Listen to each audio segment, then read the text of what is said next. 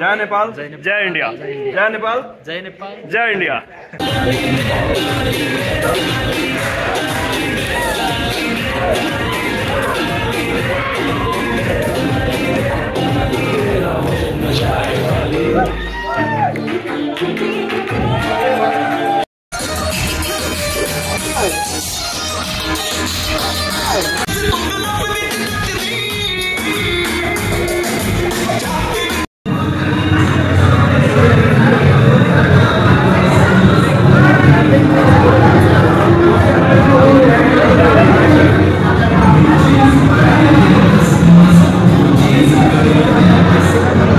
तो guys these are the dinner items for tonight। और celebration होने के बाद अभी हम लोगों के लिए डिनर जो है परोस दिया गया है और थोड़ी देर में हम लोग अभी डिनर करेंगे। तो काफ़ी मज़ा आ रहा है और काफ़ी टेस्टी आइटम्स भी है खाने के लिए। तो भरत भाई अभी थाली लेके आ चुके हैं खाने। सलाड्स, क्या बात है, बहुत सारे सैलड्स हैं।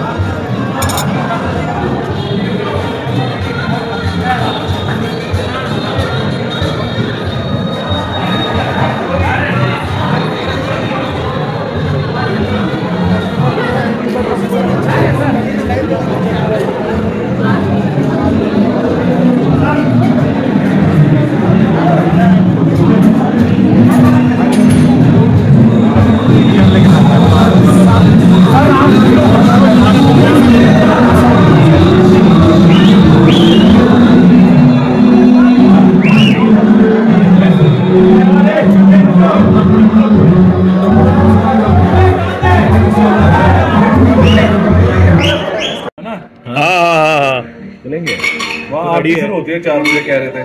कल तो गए नहीं हम लोग। कल आप गए नहीं। कल हम लोग परसों रात को बहुत लेट आए।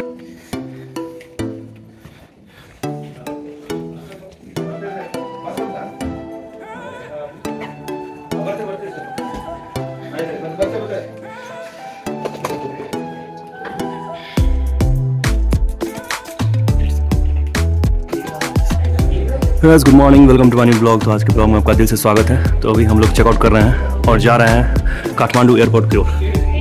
और अभी सुबह के बज चुके हैं 12:30 और ठीक 4 बजे हमारा फ्लाइट है from Kathmandu airport to Delhi airport. तो चलिए चलते हैं, बहुत ही लेट हो चुका है, बाद में आप लोगों से मिलता हूँ। तो अभी हम लोग चेकआउट करने जा रहे हैं होटल से, होटल सॉल्टी होटल से चेकआउट होगा। चेकआउट करते हुए सीधा डायरेक्ट जा रहे हैं काठमांडू एयरपोर्ट। तो ये है एयरपोर्ट काठमांडू, त्रिभुवन एयरपोर्ट काठमांडू के लिए अभी रवाना होंगे। और यहाँ पे बस लगी हुई है, तो मैं सोचा कि क्यों ना निकलते हुए भी काठमांडू को बाय बाय करते हुए भी एक ब्लॉग बना लिया जाए, एक छोटा सा ब्लॉग। तो हम लोग अभी एक फोटो सेशन करने का सोच रहे हैं, एक छोटा सा फोटो सेशन। तो चलिए फोटो सेशन करते हैं और यहाँ की यादों को तरोताज़ा करते हुए जाते हैं। तो गाइस दिस इज आवर बस। इसी बस से त्रिभुवन एयरपोर्ट की तरफ जाना है। और ये देखो महानुभाव एकदम लाइन में खड़े हो चुके हैं फोटो लेने के लिए।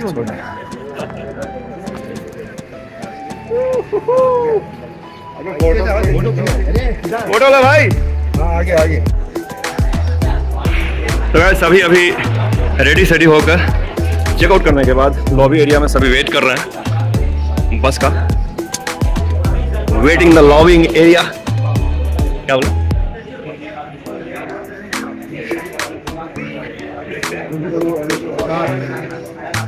एंड बहुत ही मिस करूंगा काठमांडू का जो 2-2.5 दिन का सफ़र रहा यहाँ पे।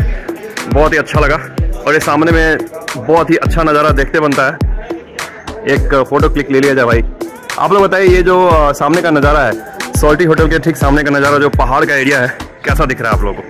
प्लीज़ कमेंट में ज़रूर बताना। और कभी भी आप काठमांडू आओ तो please stay over here salty hotel, काफ़ी अच्छा होटल है। जाते जाते एक बाहर का नज़ारा ले लिया जाए। तो गाइस बहुत ही अच्छी यादें लेकर जा रहा हूँ यहाँ से, काफ़ी अच्छा लगा। बहुत जगह गया काठमांडू आने के बाद, काठमांडू सिटी को एक्सप्लोर किया, फिर से काठमांडू सिटी एक्सप्लोर करने के बाद पशुपतिनाथ टेम्पल दर्शन किया। आफ्टर डैट पशुपतिनाथ टेम्पल दर्शन करने से पहले हम लोग चंद्रगिरी हिल्स गए, काफ़ी मज़ा आया। तो आई थिंक इस ब्लॉग के पहले 2-3 1 या 2 ब्लॉग आ गए होंगे, और ये जो मैं अभी ब्लॉग बना रहा हूँ ये शायद 3rd या 4th ब्लॉग होगा काठमांडू बैंगलोर टू काठमांडू सीरीज का। तो काफ़ी मज़ा आया। आई होप गाइस आप लोगों ने अगर देखा होगा तो आप लोगों को मज़ा ज़रूर आया होगा। और मेरी इच्छा थी कि जब भी मैं नेपाल जाऊँ तो ब्लॉग बनाऊँ, और नेपाल आया मैंने ब्लॉग बनाया भी, क्योंकि बैंगलोर में उतना टाइम नहीं मिल पाता है ब्लॉग बनाने का। चलो ये नहीं आओ, बहुत ही अच्छा लगा। तो चलिए अभी बस का वेट करते हैं थोड़ा फोटो सेशन के लिए। अभी ये तो ये है हमारे सॉल्टी होटल के। आपका क्या काम है यहाँ पे? सिक्योरिटी का काम है। ओके, तो काफ़ी अच्छा रहा आपका सॉल्टी होटल का सर्विस, काफ़ी अच्छा रहा। तो मैंने सोचा कि एक बार नेपाल आए हैं तो नेपाली लोगों के साथ एक छोटा सा वीडियो बना लिया जाए। तो काफ़ी अच्छा सर्विस है आपके सॉल्टी होटल का। मैंने अपने ब्लॉग में बता भी दिया कि कभी भी आप काठमांडू आओ तो सॉल्टी होटल में जरूर स्टे करो। ये भैया को पहचान लो, आप इधर ही रहते हैं ना? ठीक है ओके। एक बार जय नेपाल बोलते हैं। जय नेपाल, जय इंडिया। जय नेपाल, जय इंडिया। तो सभी अभी लॉबी एरिया में बैठ के वेट कर रहे हैं बस का, और जैसा कि आप देख सकते हो आगे वाला बस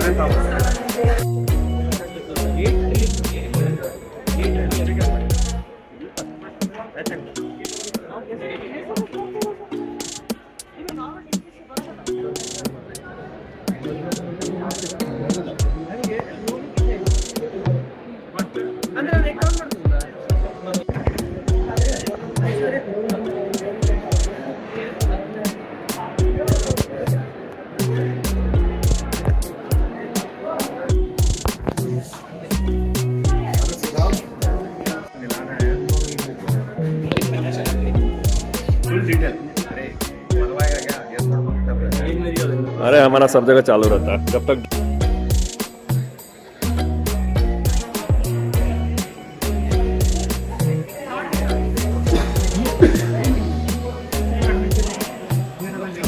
तो गाइस अभी नेपाल इमिग्रेशन का थप्पा लग चुका है, जैसा कि आप देख सकते हो 9 मई डिपार्टेड, और हम नेपाल पहुंचे थे, अराइव किए थे 7 मई को। तो यार पासपोर्ट का काम आ रहा है, पासपोर्ट जिस दिन के लिए बनाया था वो काम में आ रहा है भाई। और ये दोनों बोर्डिंग पास, साथ में ये दोनों बोर्डिंग पास में मिल गया है। एक तो है काठमांडू टू दिल्ली और दूसरा है दिल्ली टू बैंगलोर। तो आज नाइट को, today night I will reach to Bangalore airport at sharp 10:30 night. तो चलिए चलते हैं। मैंने सोचा कि इस पल को भी अपने ब्लॉग में ले लिया जाए। तो अभी इस ओर चलेंगे और जहाँ पे अपना गेट है वहाँ पे चल के बैठते हैं। फ़्लाइट में बहुत टाइम है, अभी 2:15 हुए हैं और ठीक 4 बजे फ़्लाइट टेक ऑफ कर जाएगी। यानी कि हमारे पास हाथ में लगभग 2 घंटे से भी कम है। तो इमिग्रेशन के साथ साथ बोर्डिंग पास भी मिल गया और अपन चलते हैं अभी गेट के पास चल के बैठते हैं। तो नेपाल को बाय काठमांडू। तो आज आगे का जो अभी सिक्योरिटी चेक इन है, सिक्योरिटी चेक इन करने के बाद देखते हैं कौन सा गेट नंबर है, वहाँ पे जाके आराम से बैठ जाएंगे और बोर्डिंग होने का वेट करेंगे। बोर्डिंग टाइम कितना है? बोर्डिंग टाइम गाइस अपना बोर्डिंग टाइम जो है 2:55 पे 2:55 पे और अभी हो रहे हैं 2:20। तो बस लगभग हाफ एन आवर है। हाफ एन आवर में बोर्डिंग हो जाएगा और जाके फ्लाइट में बैठ जाएंगे। तो चलिए अभी सिक्योरिटी चेक इन के लिए चलते हैं। Security check.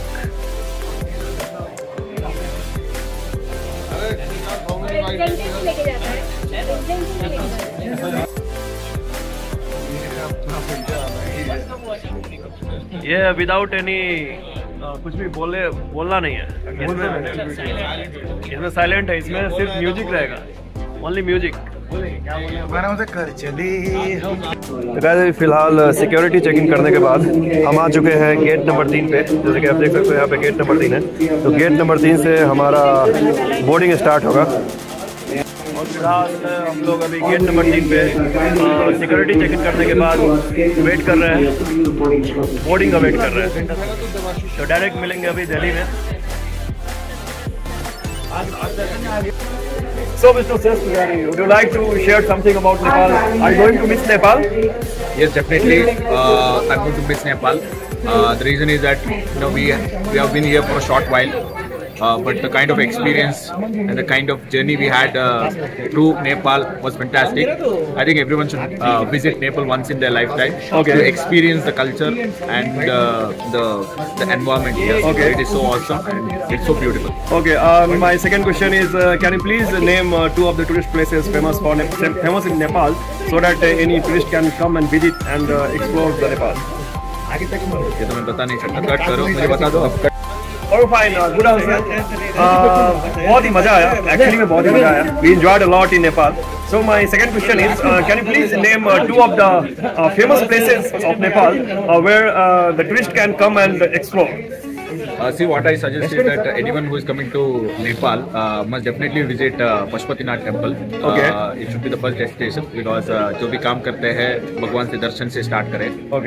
And second thing is the Chandragiri Hills. Chandragiri Hills and Pashupatinath. Definitely visit this Chandragiri Hills. It is such a beautiful and a wonderful place where nature, it is the finest of the nature. Correct. And it is at a hilltop, and you will get a beautiful scenery and beautiful view from the top. Yes. And do try the ropeway. And the main thing I was just liking, when we went to the top of Chandragiri Hills, on the top around it was 2,512 meter. Yes. So the fresh air was coming. It was like can you please share the experience about that? See, the area which we live usually it gets polluted by a lot of vehicles and industrial activities. But since this is at the hilltop, there are no industries, there is no pollution. It is a very fresh air that we breathe. Fresh air, yeah. It is like you can get just by breathing the air, you feel some kind of refreshment going on. So guys, what we are sharing in our blog, whatever we have experienced in Nepal, we went to Chandragiri Hills and we went to Pashupatinath temple. So that we are sharing with you guys. And if you are coming to Nepal, so our request is to please visit Chandragiri Hills and Pashupatinath temple. Okay? So right now we are waiting at gate number 2, and we are just going to Delhi, and after that we will catch flight for Bangalore. So Kathmandu to Delhi, and then Delhi to again Bangalore. So he is my friend, Mr. Sid Singh Journey from Bangalore, Karnataka, and one of my best friend and colleague. And one more colleague is here in front of me. You can see Mr. Bharat Sayadri. So he is a very good guy and very humble guy, but very shy type of guy. Yeah. Fine. मिलते हैं Delhi airport में।